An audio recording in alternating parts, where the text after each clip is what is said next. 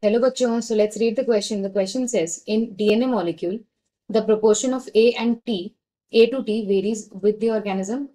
Second, there are two anti-parallel strands running from the 5' to 3' direction and from the 3' to 5' direction. Third, the amount of purine and pyrimidine nucleotides is not always equal. And fourth, there are two parallel strands running in the 5' to 3' direction. So the key concept for this question is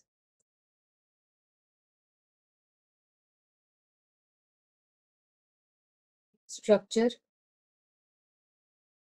of DNA. DNA is basically a double-stranded molecule.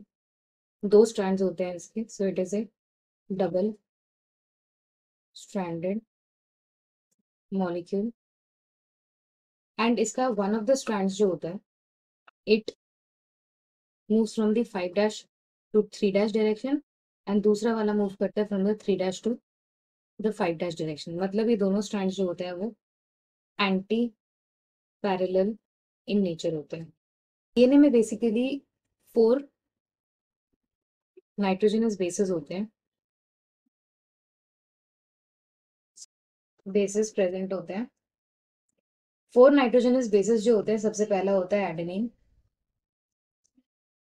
दूसरा होता है guanine. Adenine जो होता है, it makes 2 hydrogen bonds with thymine, and guanine जो होता है, it makes 3 hydrogen bonds with cytosine. ये दोनों होते हैं प्यूरिन्स, एंड ये दोनों होते हैं pyrimidines. That means we can say that in a DNA, number of purines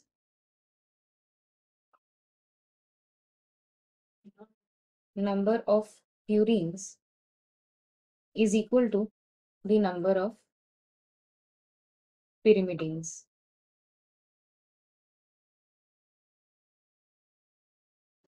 So also we can say that the proportion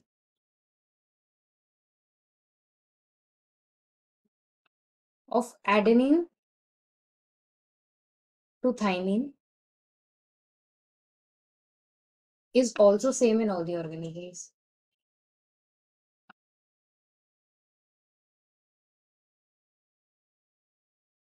And similarly हम ये चीज साइटोसिन और गुआनिन के लिए भी बोल सकते हैं that the proportion of guanine to cytosine is same in all the organisms. So coming back to the question में सबसे पहला ऑप्शन दिया हुआ है proportion of A and T varies within the organism, ये गलत है. With the organisms, ये गलत है. Second is there are two antiparallel strands running from the 5' to 3' and 3' to 5' ये बिल्कुल सही है. दो antiparallel strands होते हैं DNA में. Third, the amount of purine and pyrimidine nucleotides is not always equal. This is also wrong. And the fourth is there are two parallel strands. Parallel strands होते ही नहीं है. So the final answer for this question is option B. Hope you understood well. Best of luck.